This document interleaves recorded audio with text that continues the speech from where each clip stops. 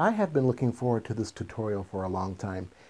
If you've ever seen images of blacklight shoots, they are amazing. A friend of mine, who is also a photographer and a model as well, sent me some images that she found online of a blacklight shoot, actually several different blacklight shoots, and they're simply amazing. Again, just do a Google search for blacklight shoots and you'll see exactly what I'm talking about. I have done them before.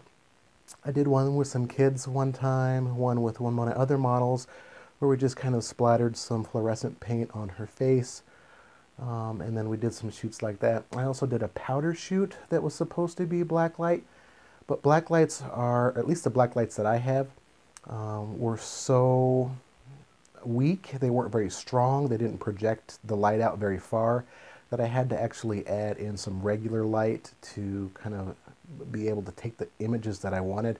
So I kind of lost the effect of the blacklight with this particular shoot.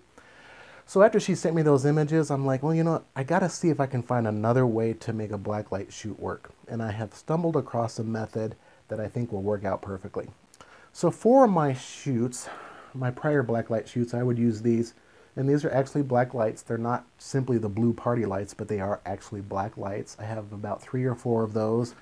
And I have about 3 or 4 of these light receptacles that you can put it into and then clamp the lights wherever you want to. Even with 3 or 4 of those, I wasn't able to get the light bright enough to kind of accentuate the paint on the models. I had to have the lights relatively close. And obviously with the lights being set up on a clamp, you can't really move them around. So I was trying to find a way that I could turn a regular flash into a black light. I did a little research online. I can't claim that I've come up with this method. I actually saw this method for turning a smartphone into a black light, but I think it will work for a flash. So for flashes, you can set them off camera or have them on your camera, and obviously you can change the power level of the flash and move around as need be. And my goal was to make this into a black light, and today I'm going to show you exactly how to do that. So the first thing you're going to need is some transparent film or some transparent paper.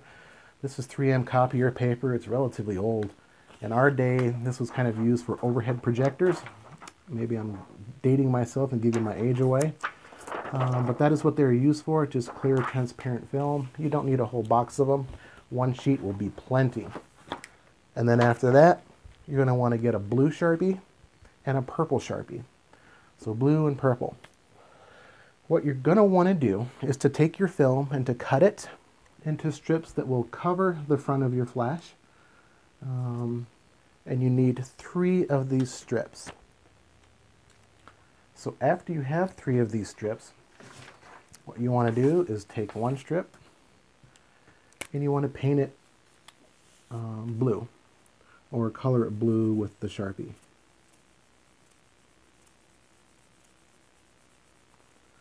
And I'm going kind of fast just because this is a tutorial and I'm not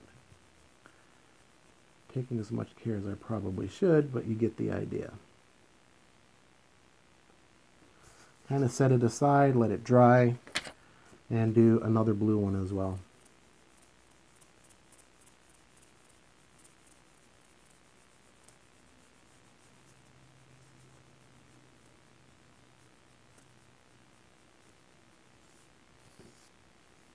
And you don't need to do it on both sides. Just one side is enough. Set that aside. Let that dry. And then your last one you want to do as purple.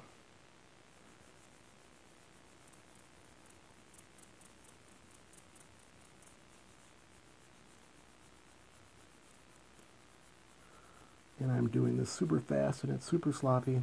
If you do this, take your time. Get it nice and covered.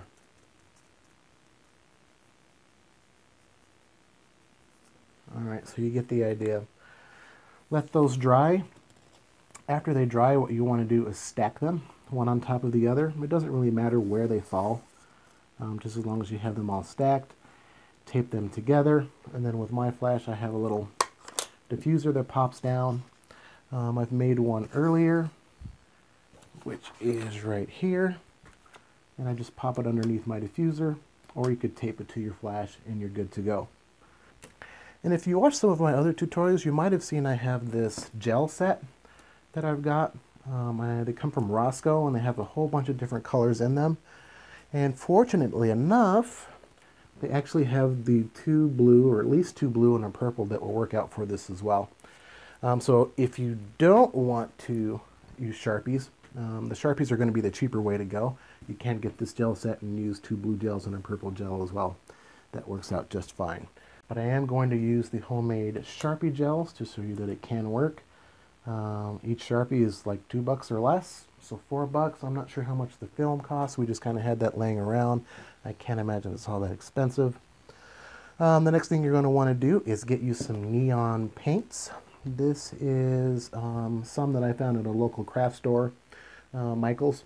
If you don't know whether or not your paint is going to be neon, after you create one of these, just go down to the craft store with your smartphone, turn on your flashlight with your smartphone, put this over it, and then just kind of shine the light on the different paints and you'll see which ones will fluoresce. So this first image is actually the true black light, the bulb that was screwed into the reflective holder, shining on a piece of paper with the fluorescent paint.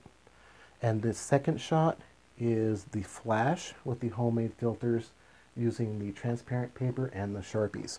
As you can see, they are really close. You could probably adjust the colors perfectly in post-processing, but even then, the colors are pretty much close and dead on. So as you can see, this is a very cool way and a very cheap way to turn any off-the-camera flash into a black light. With this, you can go out and create amazing images. I hope to see some of your guys' images, and I'll see you soon. Bye.